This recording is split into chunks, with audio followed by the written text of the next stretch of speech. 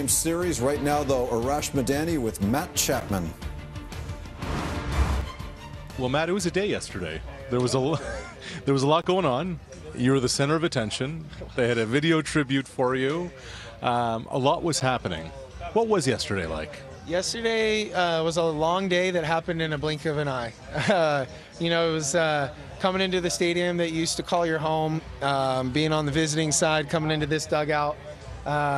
Just a lot of emotions, looking back on a lot of good memories, answering lots of questions. But, today I feel like it was a lot more normal. Just, hey, come to the ballpark. I'm preparing to win a baseball game. Understandably so. You also left with a souvenir yesterday. Like, a lot of people think about the Oakland Coliseum and they think about how crazy Raider fans are.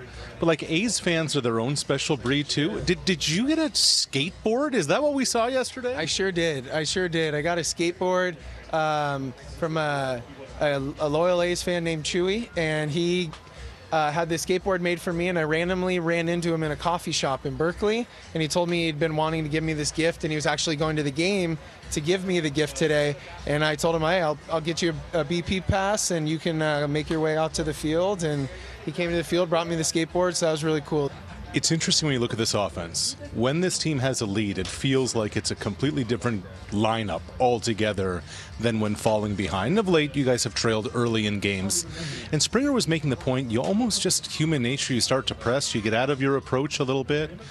What is the biggest challenge when you're coming from behind and all those things kind of start happening? Right, and I think that's one of the big things is sometimes we have jumped out and been behind, or the other team has jumped out to a lead, right? And we have so much talent in this lineup, but we are still very young.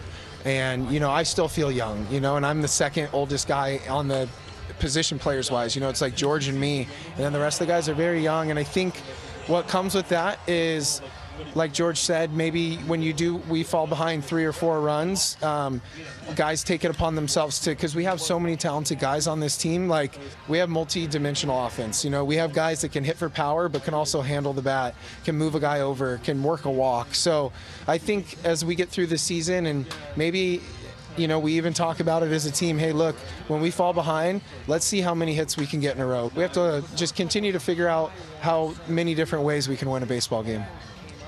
Great answer, by the way. Not how you start, how you finish. Second half of the season is now here. What is it going to take for this team to really make a run and have a strong finish?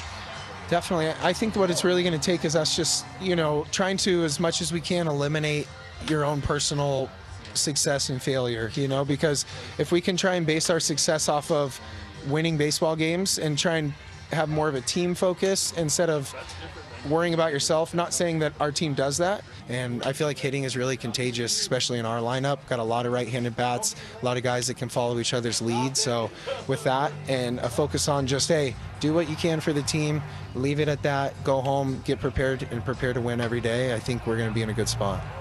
Appreciate the time. Appreciate the insight. Yeah. Welcome back. Thank you. And let's see if you leave here with a W today. Absolutely. We're going to leave here with a W, and then one tomorrow. Go Jays.